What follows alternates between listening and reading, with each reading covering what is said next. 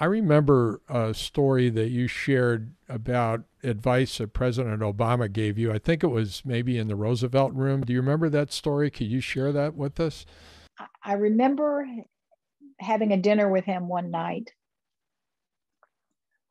with other women in the White House that he actually asked us to have dinner with him. So there were maybe 15 women there, and it was, I ran over. It was during my beginning days there, and I was doing something on the Hill, and I was told, "Oh, come back. The president's asked you to have dinner." So I go into this thing, and it turns out that it's that Valerie Jarrett, one of his senior advisors, had asked him to do it, and it was because some of the other women were complaining a little bit about the male-dominated culture at the White House, and he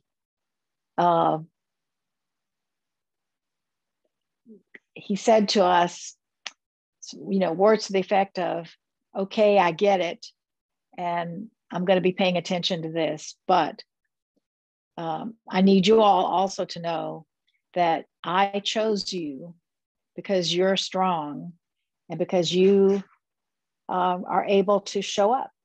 And this is life in the West Wing. You need to show up for yourself." And he was true to his words. He was true to his word. There was a time when I went through something that felt a little bullying, and I would have never said anything about it. I was standing by, there's a copying machine outside the chief of staff's office, really across the hall from where my office ended up being. But at the time I had an office over in the old executive office building.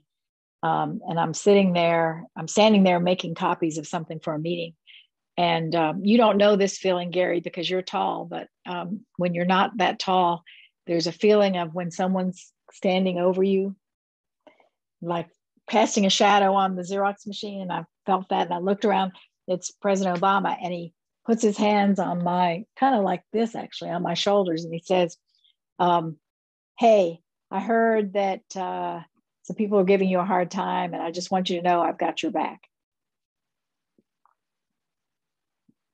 And so I didn't hesitate, whether it was walking into the Oval Office in the middle of a meeting when I thought he needed to hear my perspective, or at any other time, telling him, giving him my counsel, which is a pretty heady experience for somebody from Rockwood, Tennessee to be. But he wanted that. He wanted to know, he wanted you to be completely and utterly authentic with him. And so I was. The story I thought you were going to ask me about, which is one that I had forgotten, but another young woman tells about me, and I didn't even remember it, but she wrote an article about it. Her name is Raquel Russell, and she had worked for Senator Tom Carper, and I had spotted her on the Hill, thought she was really smart, so recruited her to come to the White House. And she was in the Office of Public Engagement, I think, doing urban policy.